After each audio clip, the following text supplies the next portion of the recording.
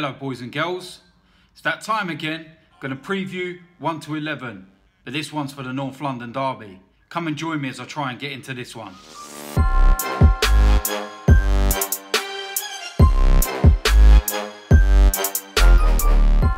So like I said, it's the North London derby. I'm buzzing. It's a couple of days away.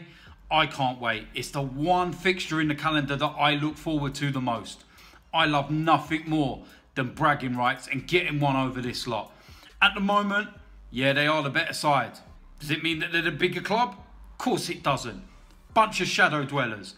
Got no time for them whatsoever. I would love nothing more than to beat them on Sunday. They beat us. They officially finish above us for the first time in over 20 years. Well done. I'll give you a Blue Peter badge for that. Great achievement. Talking about power shift. When you've finished above us for 20 years in a row, when you've won 2 league titles on our pitch, took our captain and won the league, I'll let you talk. Until then, you're nothing but an Arsenal of 07, 08, 09. Great players, lot of potential, but you've won nothing. So we can put a stop to that and make sure that carries on another year this Sunday. Beat them, they're definitely out of the title race. It's Chelsea's, it's finished. So what can we actually expect from Spurs this weekend? Well, it is going to be a tough game. Like I said, they're doing really well this season. They're currently second in the league. They're 4 points behind Chelsea. We played them once already this season at the Emirates and we drew 1-1. And yeah, sad to admit, they're doing well. They're doing really well at the moment. They play a really high pressing game. Shut down the spaces. White Hart Lane is absolutely perfect for that. So we're going to have to be really on our game to put one over them. We have to be first in the tackles. Can't bottle anything, and we really have to start passing, moving, and show the kind of form and determination that we've showed over the last couple of games. The way we beat Man City, the way we dug in there, the way we ground it out. We need that again on Sunday.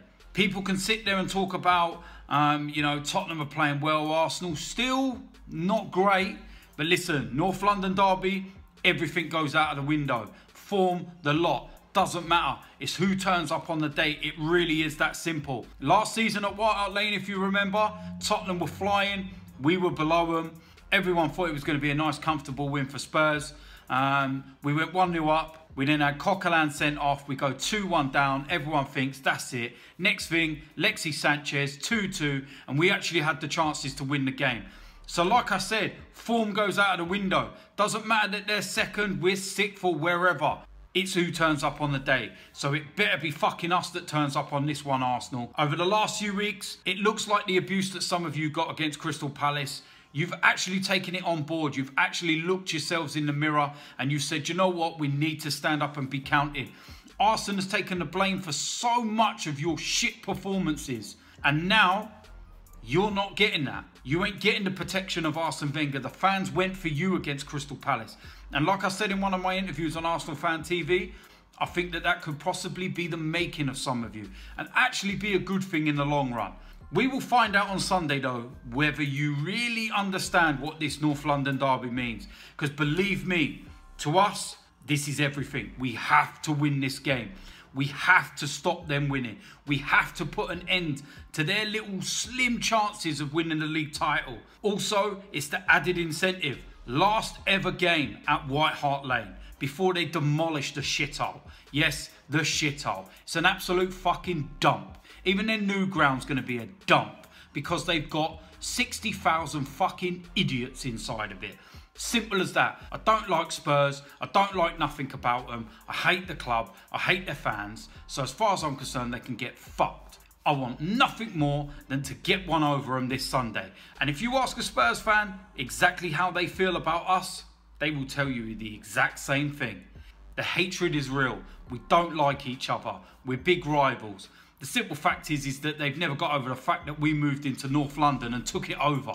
Simple. Like I said, they're demolishing White Hart Lane. So I want to leave White Hart Lane with a nice memory. Although, I've actually got a nice memory already. 2004, I watched us win the title there. My dad was lucky enough to watch us win the title there in 71 and 2004. My dad has actually seen Arsenal win the league as many times as Spurs have in their history. So maybe the best thing for you to do was to demolish the shithole. Because it's not like you've been fucking successful there, is it? Dump. Anyway, let's get to the pressing matters of the team selection. I really don't know what Arsenal's going to go with. He made quite a few changes against Leicester the other night with this game in mind, in my opinion. So I'm going to try and give a 1 to 11 that I feel that Arsenal's going to go with this Sunday. In goal, Cech. We got no other goalkeeper. I don't think David Ospina's back. Cech goes in goal. Now, are we going to revert back to the old defensive formation, or are we going to stay with 3 at the back? I got a feeling it's going to be 3 at the back. We've won 3 games in a row since we've done it. Why not keep it? In that defensive 3, I think Arsene Wenger's going to bring Rob Holding back in there. I don't know if he's injured. I haven't actually caught up with team news and whatever from Arsene. I'm just presuming that he was rested against Leicester. I think that he will go back to that type. He will have Koscielny, Gabriel, Rob Holding. Now, Rob Holding, Gabriel were immense against Man City. We need that again. We need that fight. We need that passion. We need that hunger. So for me, the back 3 will be Gabriel, Rob Holding, Koscielny. In the wing-back roles, I think Nacho Monreal is going to revert back to the left wing-back. Kieran Gibbs went in there the other day while Nacho Monreal come into the defence. But I think, like I said, it's going to revert to type. Nacho Monreal, couple of goals in the last couple of games as well. Found our new striker, haven't we? On the right-hand side, right wing-back, we're going to go with Alex Oxlade-Chamberlain. Got a rest against Leicester. Think he deserves it. He was man of the match against Man City, man of the match against Middlesbrough before that. I feel that he can cause Tottenham a lot of problems down that left-hand side. I don't know whether Danny Rose is back for Spurs, but even if he is, Oxlade-Chamberlain has got the beating of him. He can potentially be a match winner. So, for me, Oxlade-Chamberlain's going to come back in there. In the central role, this is where I think things are in the balance. I've got this horrible feeling that Arsene Wenger's going to go with his love child, Aaron Ramsey. I wouldn't. I think that he was a liability against Man City. I'm looking at who else can play in that role instead of Aaron Ramsey. And you've got the likes of Coquelin or El Neni. El Neni's not played any football of note recently, so I can't see him being jumped straight in there. Which is why I think he's going to throw Francis Coquelin in there. He had a decent game against Leicester. Even started to pass the ball about a bit, but you know, he needs to keep his head for this game. As I said already, he got sent off last year. None of that shit again, Francis, if you're in there. Keep your head. Alongside him, Granit Xhaka. Again, you've got to keep your head. You've done well very quietly over the last few weeks.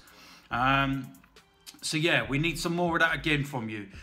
We need your quick balls over the top. We've got to release it early.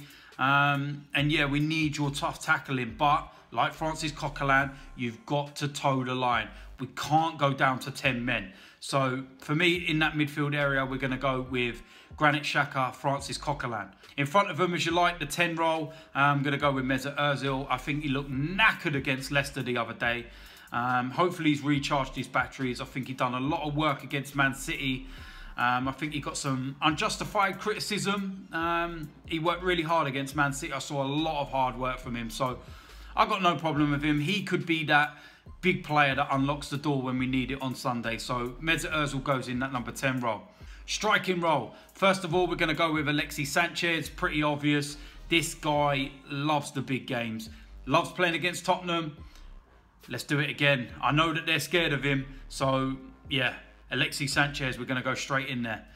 Also, I hope his lip's better after that horrific assault the other day.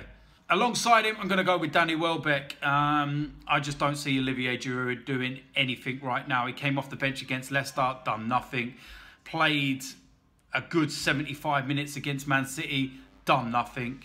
Danny Welbeck caused a lot of problems when he come off the bench against Man City. And he can stretch teams, and I feel that would be crucial on Sunday. So for me, Danny Welbeck's going to go there alongside Alexis Sanchez. So there we have it, really strong 1 to 11. I don't know what the Tottenham team is or what if they've got any injuries. I'm hearing that Dembele is touch and go before the weekend. That would be a big miss if he's out. So yeah, let's just pray that he isn't there.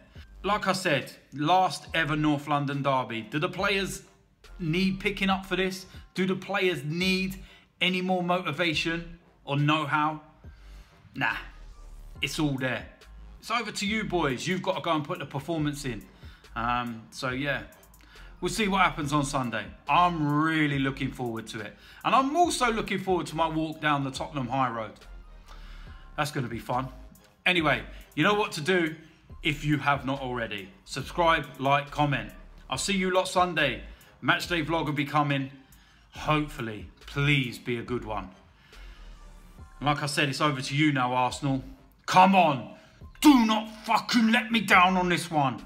Please, not this one. Come on.